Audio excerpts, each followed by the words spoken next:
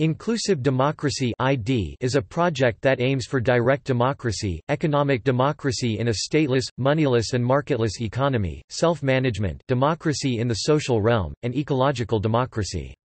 The theoretical project of inclusive democracy, as distinguished from the political project on which the ID movement is based, emerged from the work of Greek-born political philosopher, economist, activist and former academic Takis Fotopoulos, in the book Towards an Inclusive Democracy, and was further developed by him and other writers in the journal Democracy and Nature and its successor the International Journal of Inclusive Democracy, an electronic journal published by the International Network for Inclusive Democracy. In other words, the theoretical project of ID is a project emerging in political philosophy and the history of ideas about social change, c.e.g. Marxism, social ecology project, the autonomy project, the inclusive democracy project, etc. On the other hand, the political project of ID, as any political project for social emancipation, is a project emerging in the history of social struggle, e.g. along socialist movement, autonomist movement, classical direct democracy movement, etc. According to Aaron Gare, Towards an Inclusive Democracy offers a powerful new interpretation of the history and destructive dynamics of the market and provides an inspiring new vision of the future in place of both neoliberalism and existing forms of socialism. David Freeman argues that Fotopoulos' approach in that book is not openly anarchism, yet anarchism seems the formal category within which he works, given his commitment to direct democracy, municipalism and abolition of state, money and market economy. Conception of inclusive democracy. Fotopoulos describes inclusive democracy as a new conception of democracy, which, using as a starting point the classical definition of it, expresses democracy in terms of direct political democracy, economic democracy beyond the confines of the market economy and state planning, as well as democracy in the social realm and ecological democracy. In short, inclusive democracy is a form of social organization which reintegrates society with economy, polity and nature. The concept of inclusive democracy is derived from a synthesis of two major historical traditions, the classical democratic and the socialist, although it also encompasses radical green, feminist, and liberation movements in the South. The starting point of the ID project is that the world, at the beginning of the new millennium, faces a multi-dimensional crisis: economic, ecological, social, cultural and political, which is shown to be caused by the concentration of power in the hands of various elites. This is interpreted to be the outcome of the establishment, in the last few centuries, of the system of market economy in the Polanyian sense, representative democracy, and the related forms of hierarchical structure. Therefore, an inclusive democracy is seen not simply as a utopia, but perhaps as the only way out of the crisis, based on the equal distribution of power at all levels.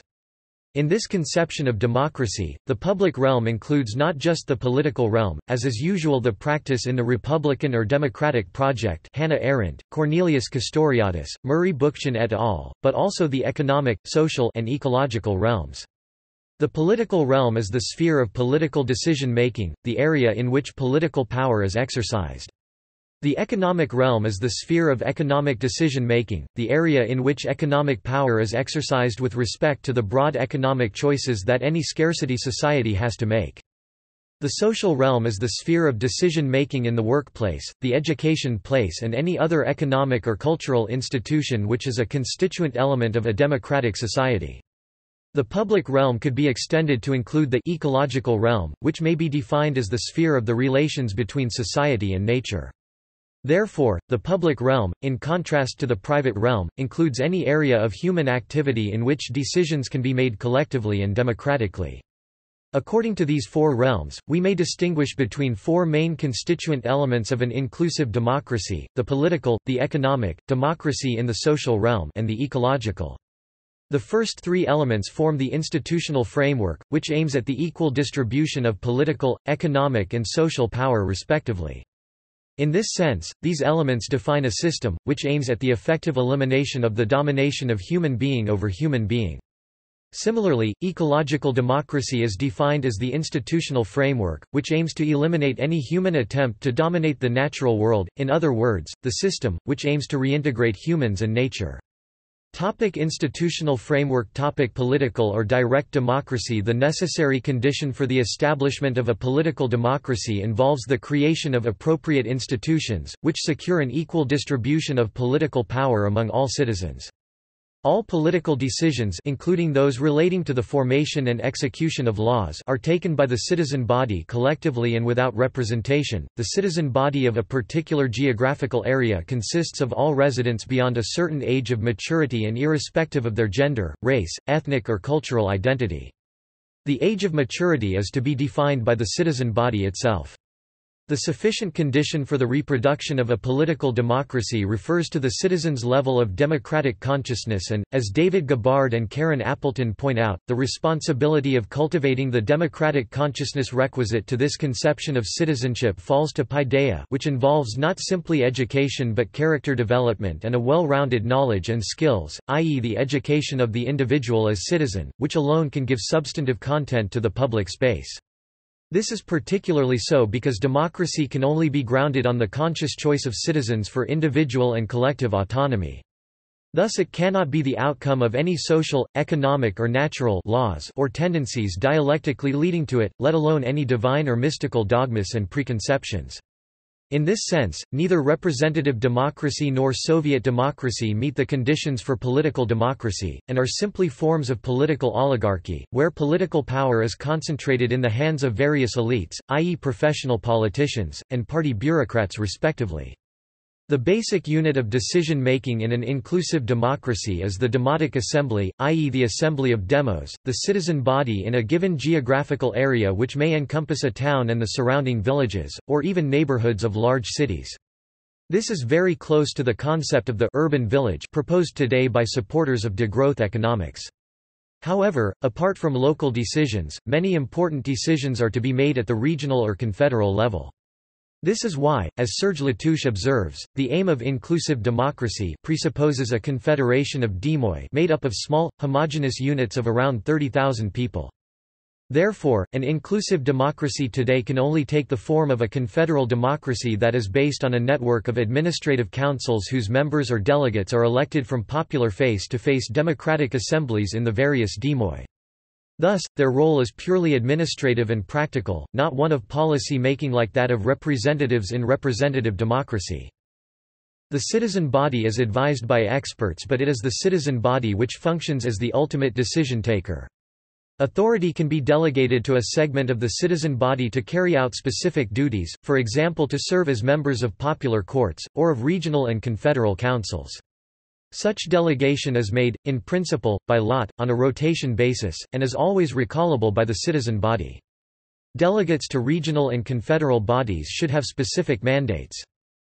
Finally, political or direct democracy implies a very different conception of citizenship than the usual liberal and socialist conceptions. In this conception, political activity is not a means to an end, but an end in itself, so that one does not engage in political action simply to promote one's welfare but to realize the principles intrinsic to political life, such as freedom, equality and solidarity. This, in contrast to the liberal and social democratic conceptions which adopt an instrumentalist view of citizenship, i.e. a view which implies that citizenship entitles citizens with certain rights that they can exercise as means to the end of individual welfare. Economic democracy and the role of an artificial market. The ID project introduced a very different conception from the usual one of economic democracy. According to the ID project, economic democracy is the authority of demos community in the economic sphere—which requires equal distribution of economic power. Therefore, all macroeconomic decisions, namely, decisions concerning the running of the economy as a whole, overall level of production, consumption and investment, amounts of work and leisure implied, technologies to be used, etc., are made by the citizen body collectively and without representation. However, microeconomic decisions at the workplace or the household levels are made by the individual production or consumption unit through a proposed system of vouchers. As with the case of direct democracy, economic democracy today is only feasible at the level of the confederated demoi. It involves the ownership and control of the means of production by the demos. This is radically different from the two main forms of concentration of economic power, capitalist and socialist growth economy.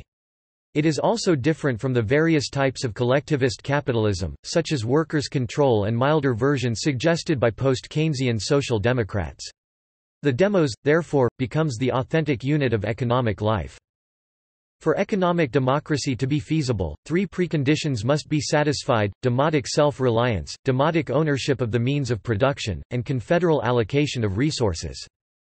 Demotic self-reliance is meant in terms of radical decentralization and collective self-sufficiency, in the sense of relying on the demos's resources rather than in the sense of autarky.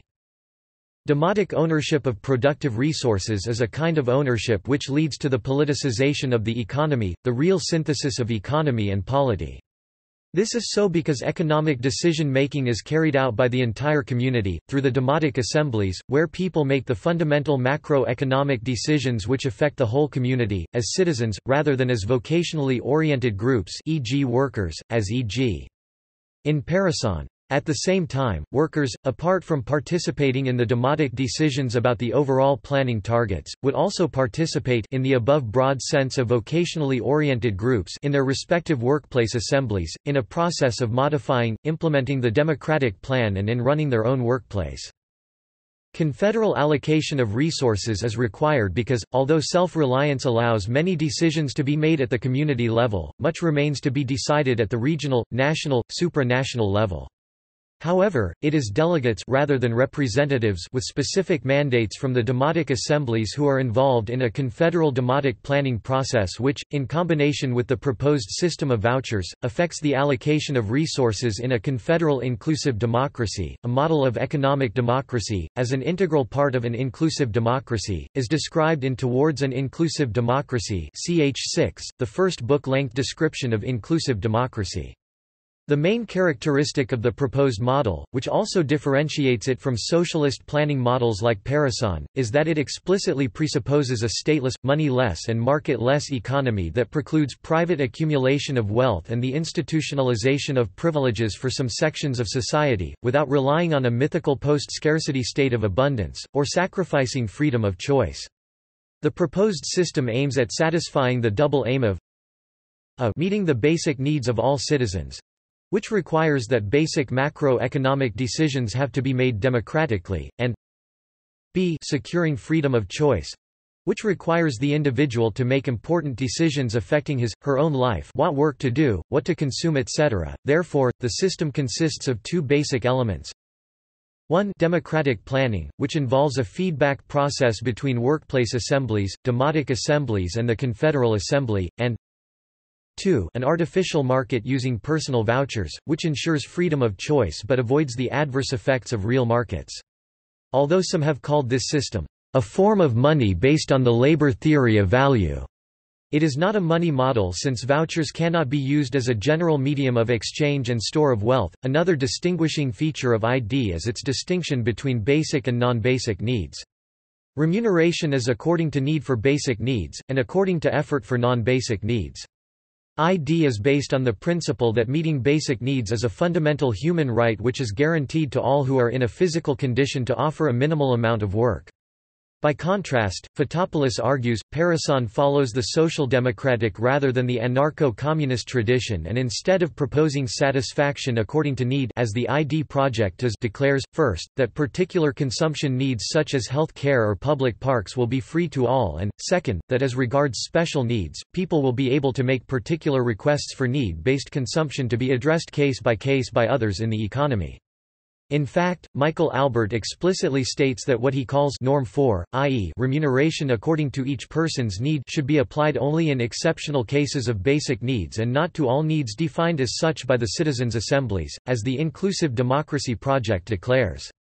Thus, as Albert stresses, "Beyond economic justice, we have our compassion, to be applied via Norm 4 where appropriate such as in cases of illness, catastrophe, incapacity and so on."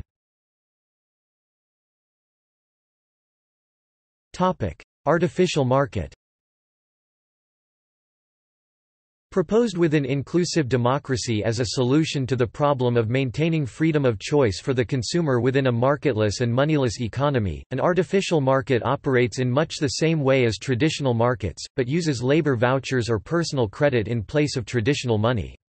Because of the use of a labor voucher system in consumption of goods and services, an economy using an artificial market would have no actual flow of money, and thus the only kind of market that could exist would be a market for commercial goods and services, eliminating capital markets and labor markets.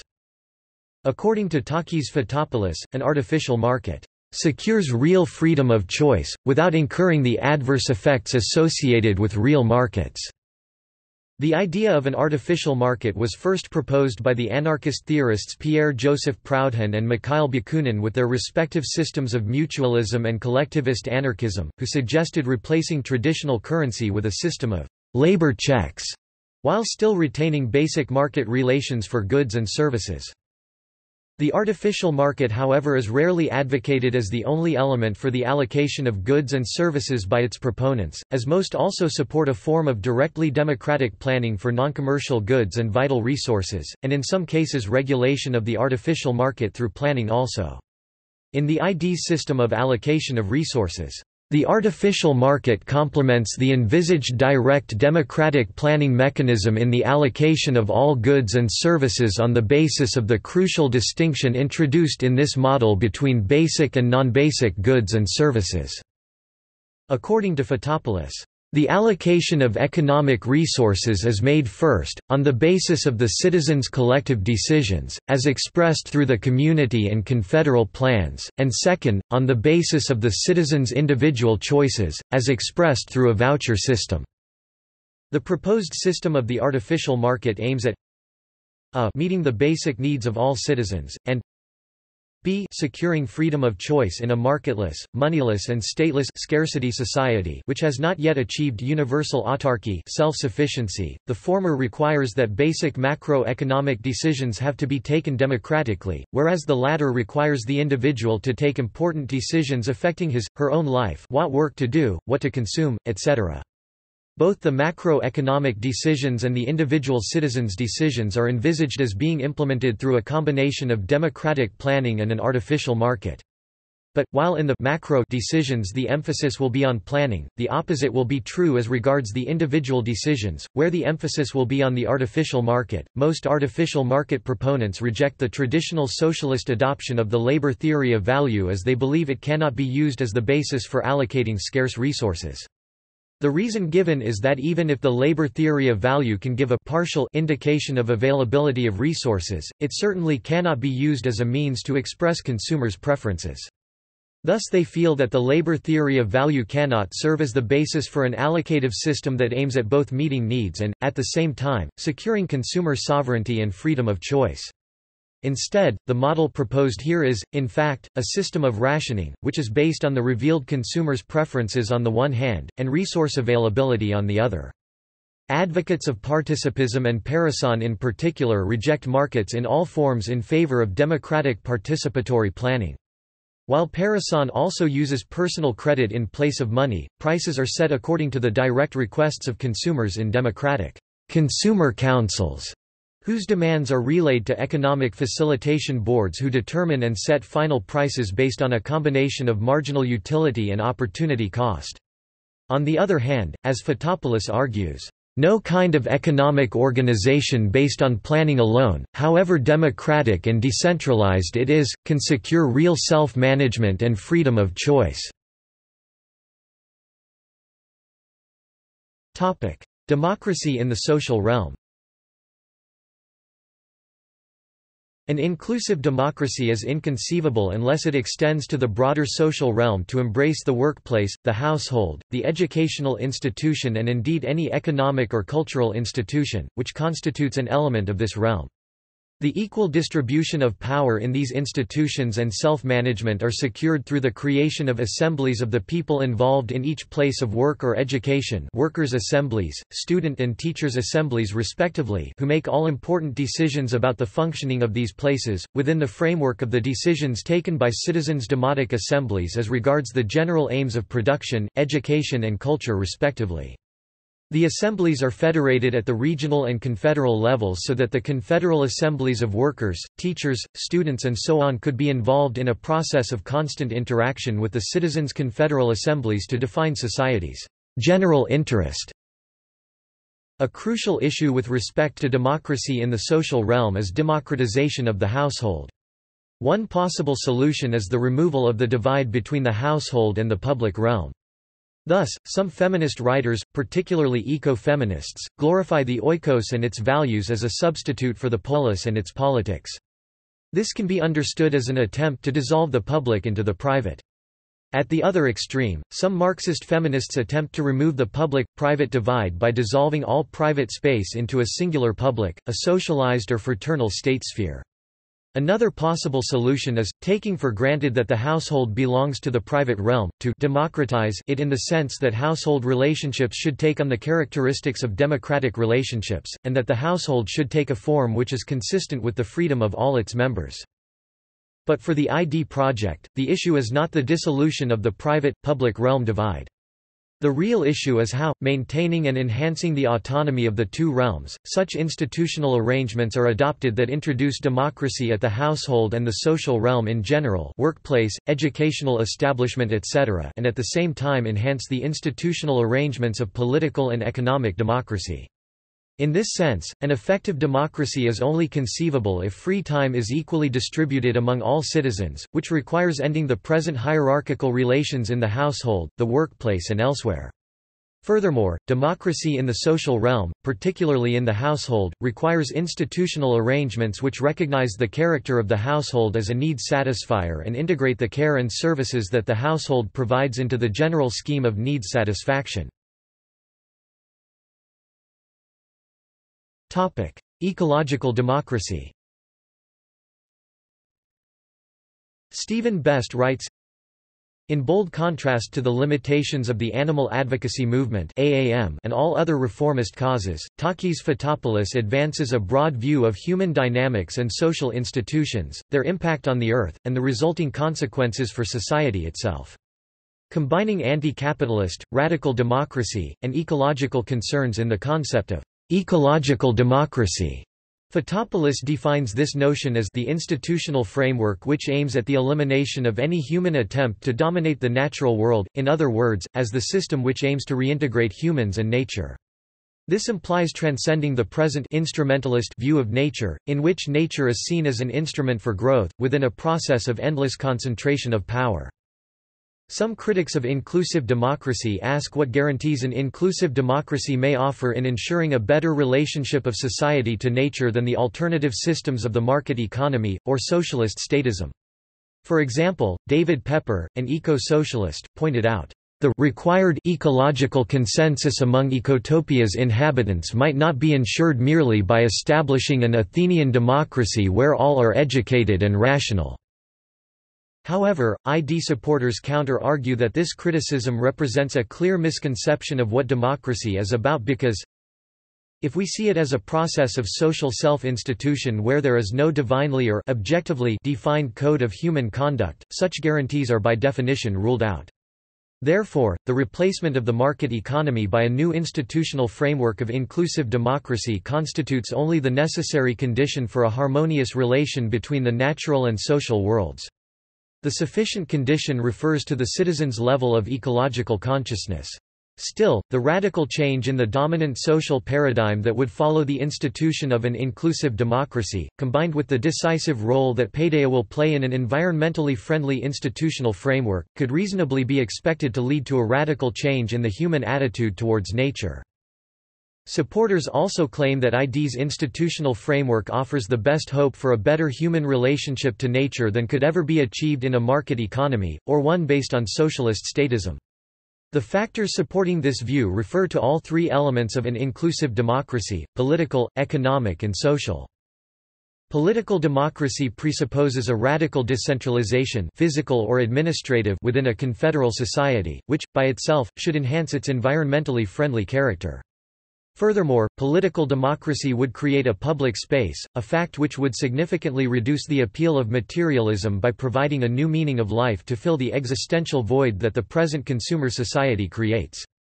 Economic democracy replaces the dynamics of the capitalist market economy, leading to growth per se with a new social dynamic aiming at the satisfaction of Demos's needs. If the satisfaction of demotic needs does not depend, as at present, on the continuous expansion of production to cover the needs that the market system itself creates, and if society is reintegrated with the economy, then there is no reason why the present instrumentalist view of nature will continue conditioning human behavior. Particularly so, since unlike socialist models which are centralist, the aim of production in an inclusive democracy is not economic growth, but the satisfaction of the basic needs of the community and those non-basic needs for which members of the community express a desire and are willing to work extra for.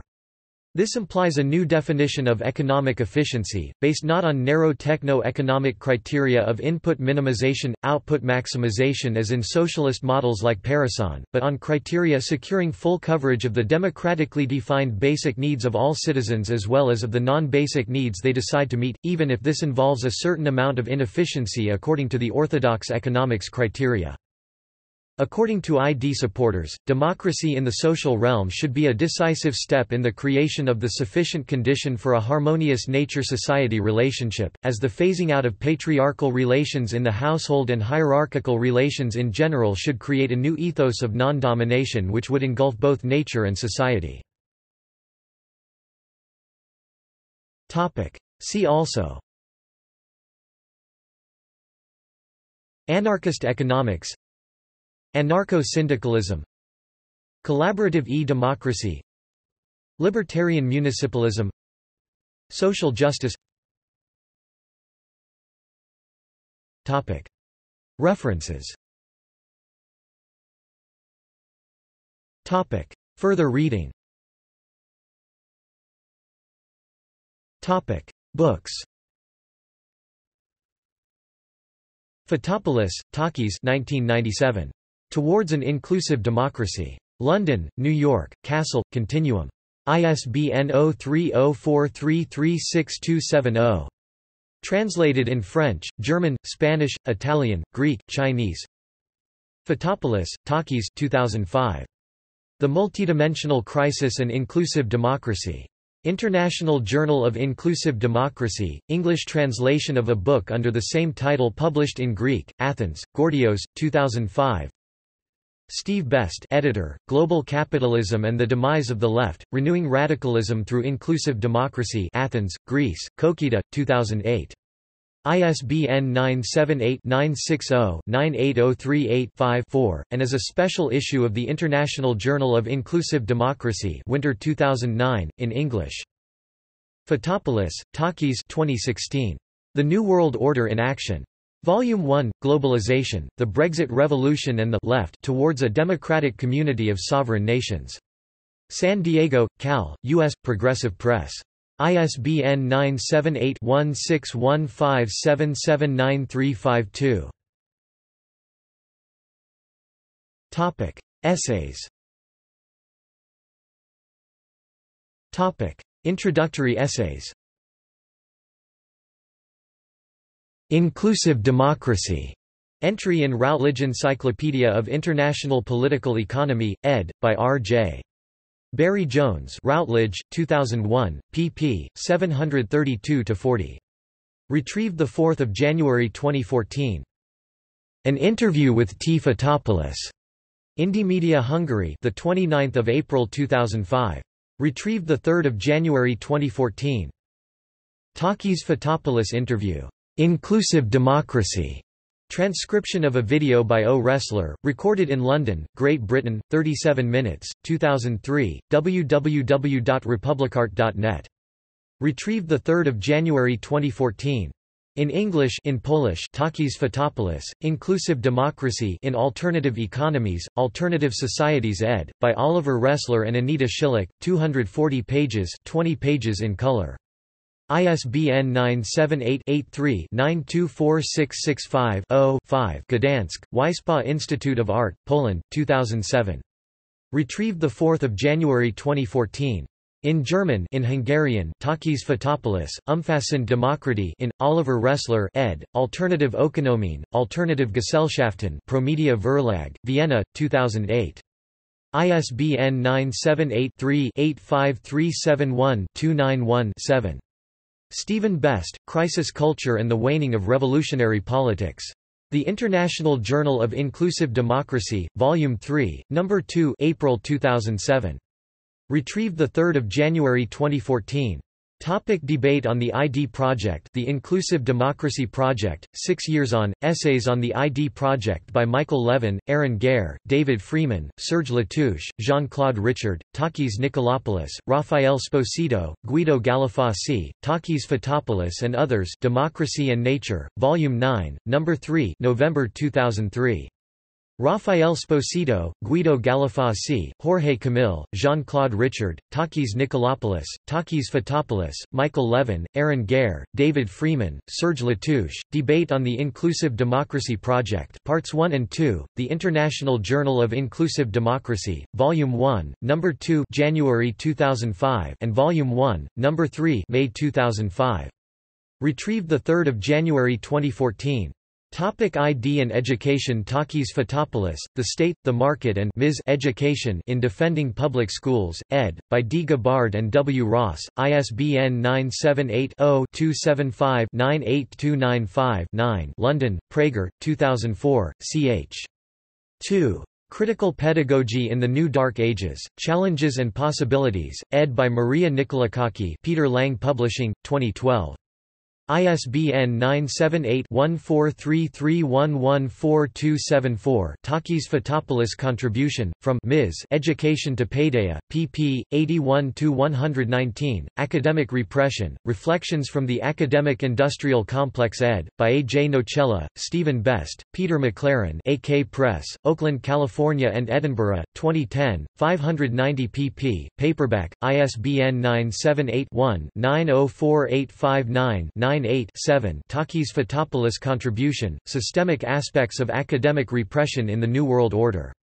A full version of this essay is published in the International Journal of Inclusive Democracy, Volume 4, No. 4, October 2008. Retrieved 4 January 2014. Topic: ID and the New World Order. Takis Fotopoulos, Globalization and the Multi-Dimensional Crisis, The Inclusive Democracy Approach, Theomai Journal, No. 4 2nd semester 2001.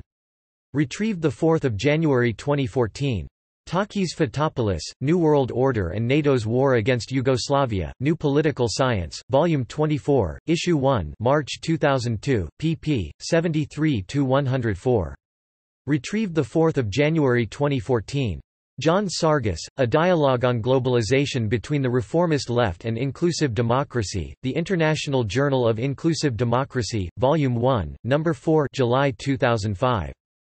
Takis Fotopoulos, The Global War of the Transnational Elite, in Critical Perspectives on Globalization, ed. by Marina Della Giusta et al., Cheltenham, UK and Northampton, MA, USA, Edward Elgar Publishing, 2006, ch. 28. ISBN 978-1-84542-176-2.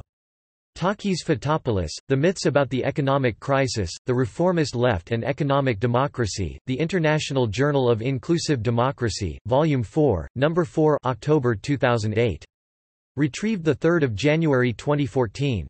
Sharon Beder, The Corporate Assault on Democracy, Takis Fotopoulos, Values, The Dominant Social Paradigm and Neoliberal Globalization, The International Journal of Inclusive Democracy, Volume 4, No. 1 January 2008. Takis Fotopoulos, The Crime of the Zionists and the Transnational Elite and the Stand of the Left, The International Journal of Inclusive Democracy, Volume 5, No. 2 Spring 2009. Retrieved 3 January 2014. Takis Fotopoulos, A Systemic Crisis in Greece, The International Journal of Inclusive Democracy, Volume 5, No. 2 Spring 2009. Retrieved 3 January 2014. Takis Fotopoulos, Greece, The Implosion of the Systemic Crisis. The International Journal of Inclusive Democracy, Volume 6, No. 1 Winter 2010. Retrieved 21 April 2014.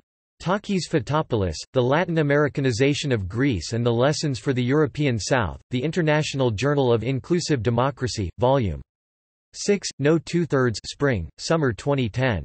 Retrieved 21 April 2014.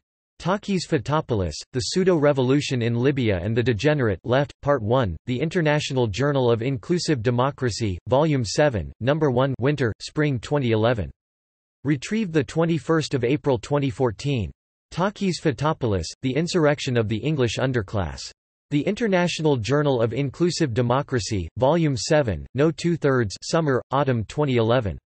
Retrieved 21 April 2014. Takis Fotopoulos, The Muslim Brotherhood and Islamic Democracy in Egypt as Part of the New World Order, Part 1, The Muslim Brotherhood's Rise to Power and Part 2, Towards a New Form of a Client Regime, The International Journal of Inclusive Democracy, Volume 8, Nos. 1/2 Winter, Summer 2012. Retrieved 21 April 2014. Takis Fotopoulos, Globalization and the End of the Left-Right Divide, Part 1. The International Journal of Inclusive Democracy, Volume 9 2013. Retrieved 21 April 2014. Topic ID and Feminism. Omar Kaha, The Death of Feminism as an Anti-Systemic Movement or the Success of Feminism to Change the System from Within, Takis Fotopoulos. Takis Fotopoulos reply to Omar Kaha's dialogue article, Democracy and Nature, Volume 9, No. 2, July 2003. Topic ID on Marxism and Anarchism. Karl Marx, The Communist Manifesto, ed. by Frederick L. Bender, 2nd Revised Edition, W.W. Norton & Co., New York, 2013. ISBN 978-0393935608. Takis Fotopoulos and A. Ghezerli's Contribution, Hart and Negri's Empire, A New Communist Manifesto or a Reformist Welcome to Neoliberal Globalization, Extract, pp. 232–34, Tom Krumpecker, Democracy and the Multi-Party Political System, Takis Fotopoulos, Liberal and Socialist Democracies versus Inclusive Democracy, The International Journal of Inclusive Democracy, Volume 2, No. 2 January 2006.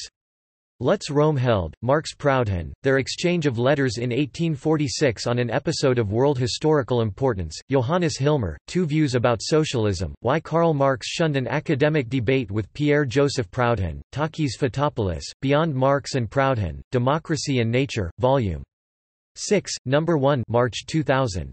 Topic ID on Irrationalism. Takis Fotopoulos, The Rise of New Irrationalism and Its Incompatibility with Inclusive Democracy, Democracy and Nature, Volume 4, No. 2/3 1998, Thomas Martin Response to Democracy and Nature editorial on Violent Myths, Takis Fotopoulos, The Incompatibility of Myths and Democracy, Takis Fotopoulos Reply Democracy and Nature, Volume 8, No. 1 March 2000. Topic Dialogues on ID. Topic Dialogue with Ecologists. Dialogue on Socialism and Ecology. A debate by James O'Connor and Takis Fotopoulos, Democracy and Nature, Volume 2, No. 3 November 1991 to January 1993 Ted Trainer, on Eco-Villages and the Transition, The International Journal of Inclusive Democracy, Volume 2, No. 3 June 2006, and reply in, Takis Fotopoulos, Is the Eco-Village Movement a Solution or Part of the Problem? The International Journal of Inclusive Democracy, Volume 2, No. 3 June 2006. Steve Best, Rethinking Revolution, Animal Liberation, Human Liberation, and the Future of the Left, Takis Fotopoulos and John Sargis, Human Liberation vs. Animal Liberation, The International Journal of Inclusive Democracy, Volume 2, No. 3 June 2006. Serge Latouche, Degrowth, An Electoral Stake, Takis Fotopoulos, Is Degrowth Compatible with a Market Economy? The International Journal of Inclusive Democracy, Volume 3, No. 1 January 2007.